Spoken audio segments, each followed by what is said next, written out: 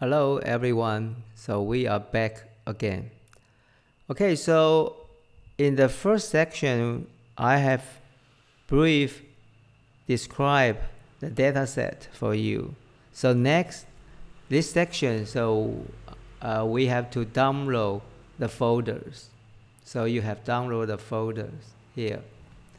So there are, so you may download the last 3 files.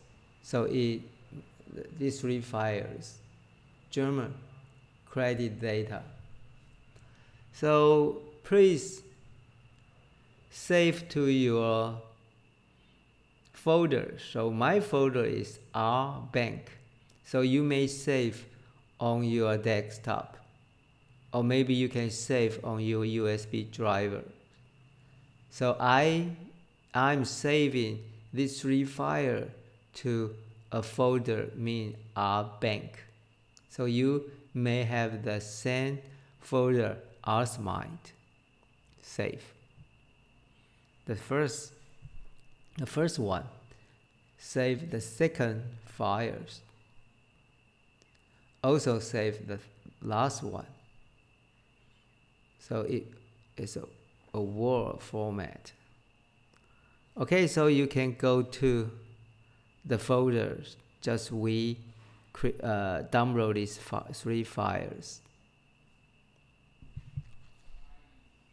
Okay, so you may find a data mean extension name is data. So you may have to check with the extension file. So this data set is ended with data. So you may change this data as CSV.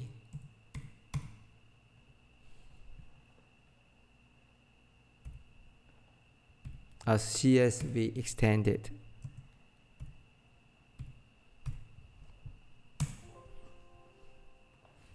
Okay, so we just change the extension file from .data to .csv. When you change the extension file name as .csv, so you may open this file in 2 ways. First, you can click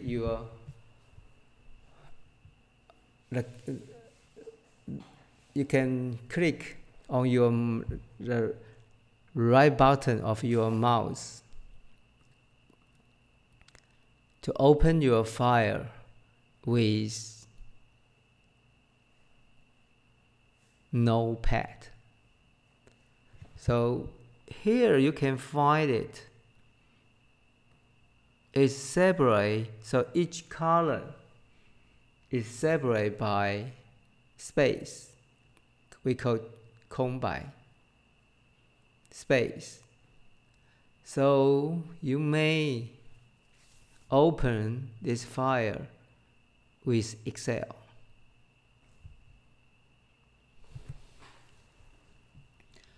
But when you open this file, the dataset, it cannot separate each column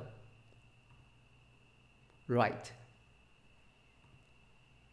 because it's separated by space. So you can do with the data in Excel. Here, you can use here, data. You can import the data from text file.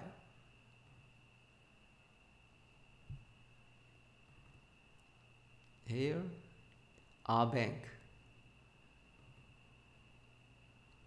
German.csv. So you may import this data. So my dataset doesn't has a header. So we go next. Spreader, not tab. So the spreader is blank, 空白键 space, white space. Okay, so go next step. So here you can find each column is separate perfectly. Okay, done. So we save the import dataset into a new script. Okay, so you got this one.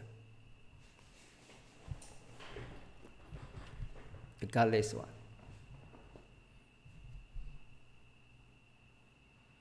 This is original one. So you may delete this script. So you can keep the data like this format. And also to save it again. Okay, so we close Excel. Okay, save it again. Okay, so you may try to open it again to see if the format is correct or not.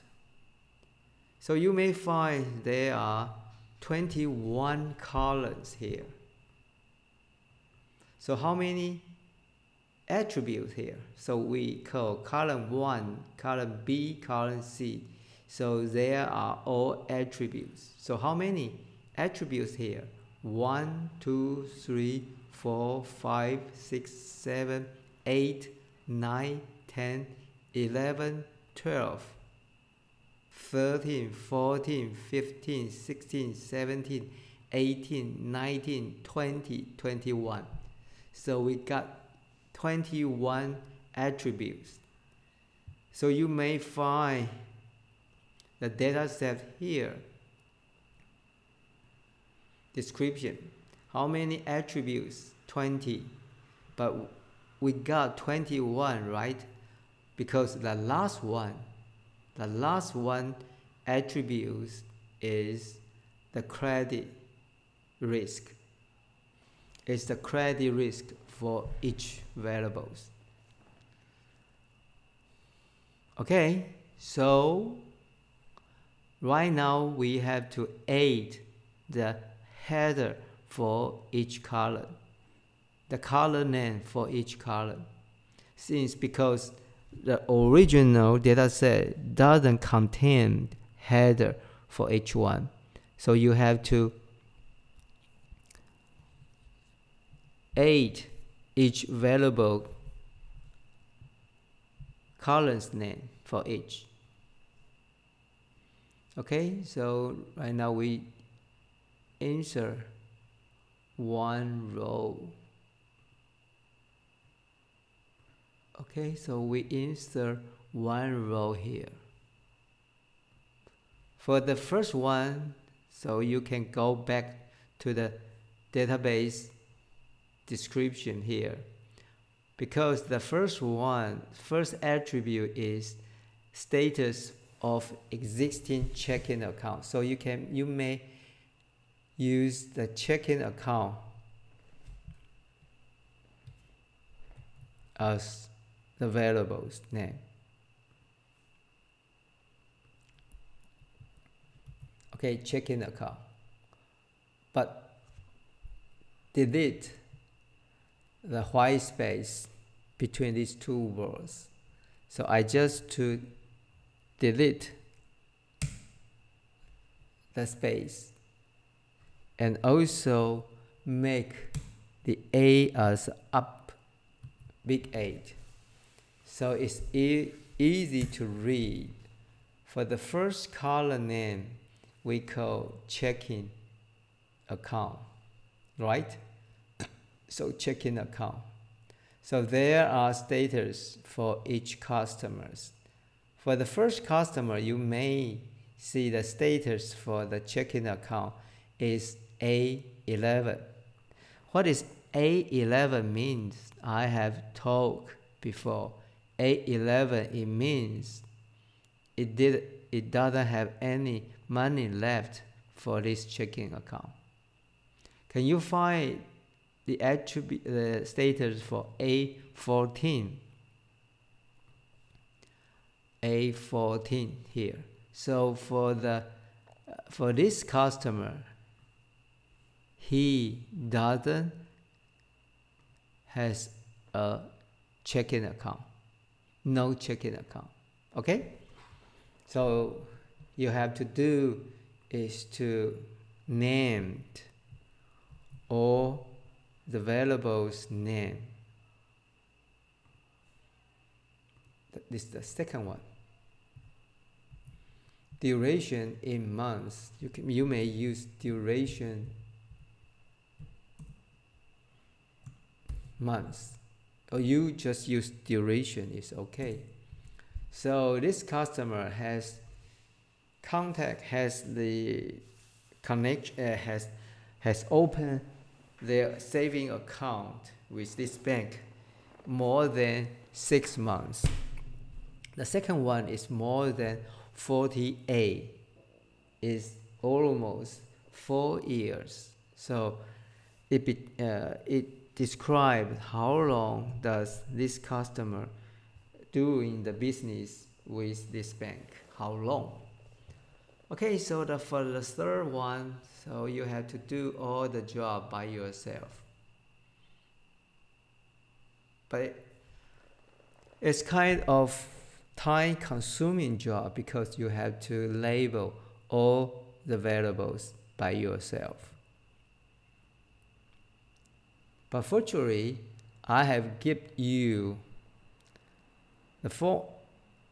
I give you a CSV file in names bank02.csv. So you may open. So I have named all the colors name for you guys.